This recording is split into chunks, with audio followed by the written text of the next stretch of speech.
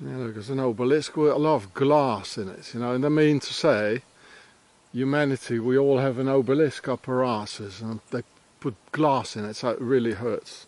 So they are extraterrestrials, look at them. If you're a retard, you go, oh, it's the power of Mother Nature. We've got to save Gaia from our carbon emissions. It's climate change. I like Mr. Trump, but I mean, liking someone is not a criteria for being a good person. It might lead you to hell. Those who look only to human leaders. If a certain man says it, they believe it. That's very dangerous. There are no infallible human leaders. If what you're saying is that we have no choice and both of them are shit, what are we going to do? Is less evil better than more evil, or is it just that evil is bad? Do we have a choice, or do we have to choose between two evils? Well, I'm telling you, no, you don't have to, but we do. If we don't have any choice between good or bad, or we have to choose a lesser, like my boyfriend calls it, the lasso of two evils.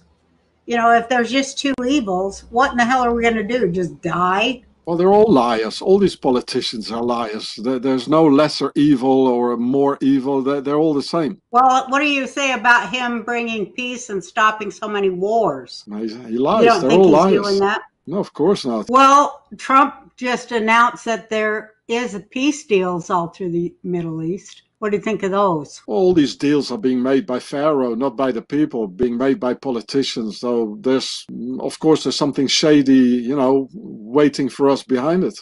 Well, that seems to be the history of the world. We should just stop believing them once and for all.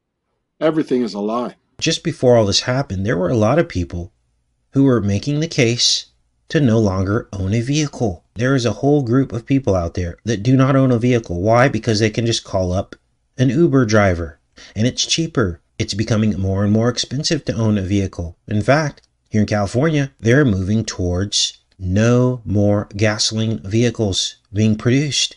What do you think that's going to do to the gas prices in California? As more and more electric cars begin to come online, well, they'll need less and less gas stations, won't they?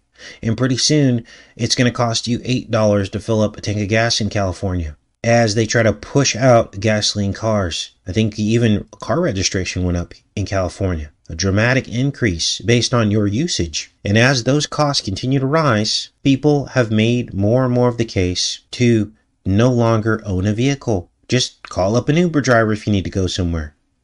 And people are going less and less places. Why? Because of the state of the world and the fear that they've put into everybody. The gatherings have gone down to almost zero. People are out of work. No more venues.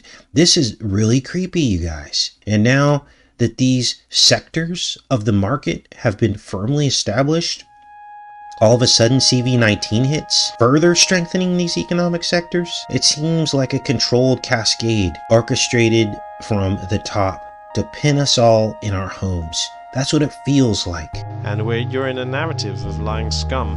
Okay, that's it, and they don't like it when you point that out. That's one of the reasons they're doing this current big lie and the tyranny that comes along with it. They're going to get rid of us who've been given the eyes. Those of us who have been given the eyes. And those of you who don't have the eyes, the truth will just look like nonsense.